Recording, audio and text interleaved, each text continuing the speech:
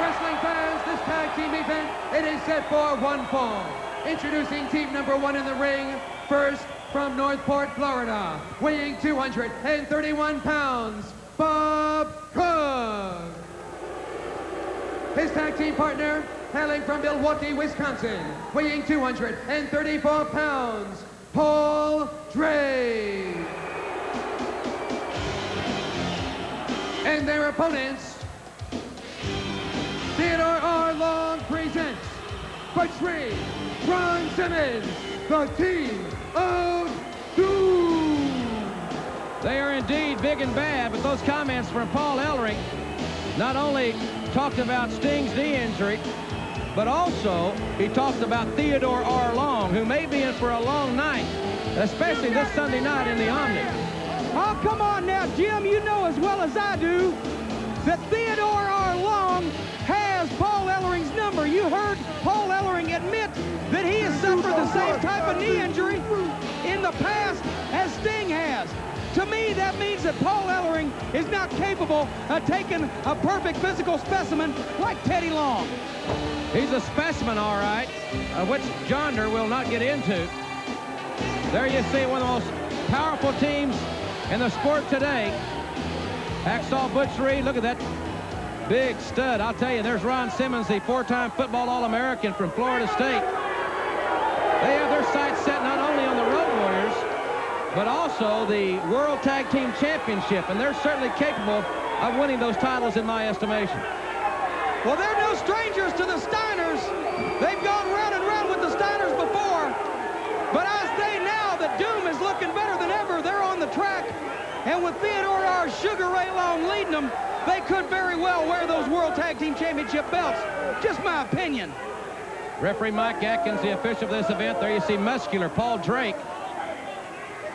And the high five from Simmons and Reed, better known as Doom.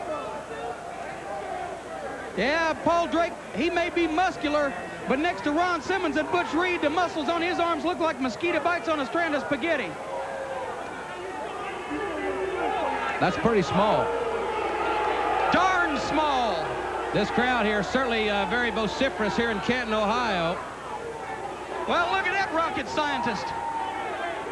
He's got his camera around his neck. He's going to document the activities tonight here in Canton, the home of the National Football League Hall of Fame, which we enjoyed earlier today.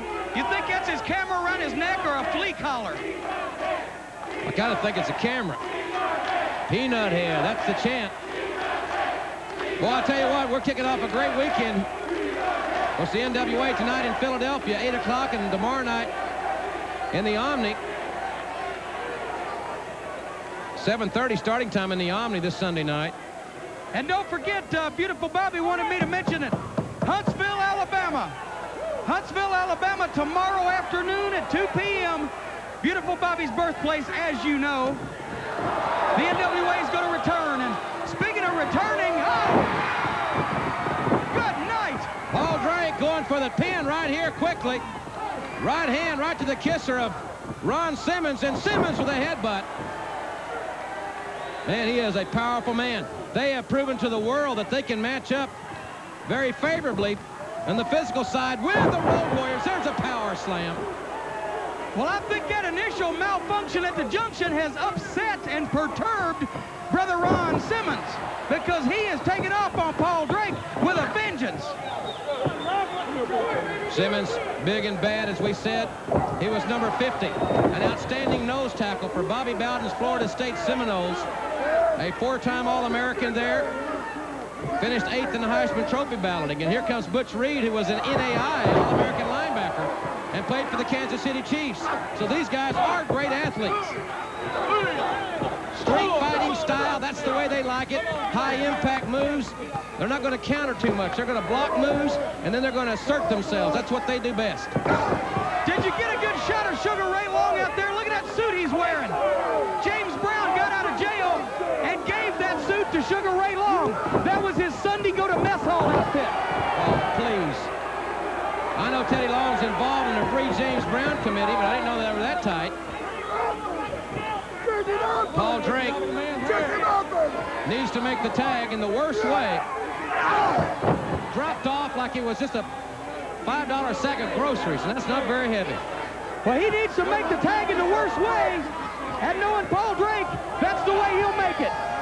Outside he goes. Let's see if Theodore Arlong or Simmons out there take advantage of this situation. Ram his head right into the railing. Drake is an outstanding competitor, but he has been unable to get all the blocks here. And now, once again, they're keeping him from the tag. Reverse neck breaker. Hey, not down, not down, not down. Teddy Long says, don't pin him now. There's really no reason for this at all. Sure there is.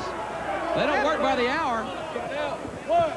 They're sending out a message. They're having a little fun. They're enjoying themselves. It's a good workout for Doom, preparing themselves not only for the Road Warriors, but also for the World Tag Team title. 1, 2, 3. Come on, get out the man's throat. Camera's taking you right inside the ring. The sights and sounds of World Championship Wrestling here.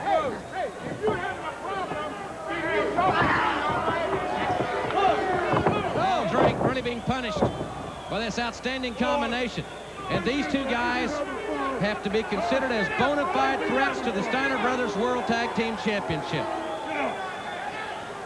Anybody would have to be considered as a bona fide threat to the Steiners as far as mental capacity is concerned.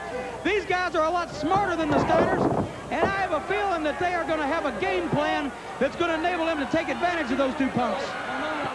Don't forget, ladies and gentlemen, still to come in the program. I'll be talking to Lex Luger. Jim Cornette will be talking to Ric Flair about their upcoming rematch for the World's Heavyweight Championship. What will it take to settle one of the most dynamic feuds in all of professional sports? High knee by Hacksaw Butch Reed. And again, Paul Drake, who has been in this match the entire time for his team, is in a lot of trouble. In jeopardy of being pinned here. Shoulder block off that second turnbuckle. And this will be all. Doom victorious and convincingly so. They're your winners, the Team of Doom. Well, I think this is mighty nice of them, just so Bob Cook, who didn't get the tag into the ring, doesn't feel left out. They gave him a little action after the match. There you see what happened at the conclusion of this one. Doom so dominant, they won a World Tag Team title matchup, and we'll be back. We'll hear from Ole Anderson, and we'll see the Steiners right after this timeout.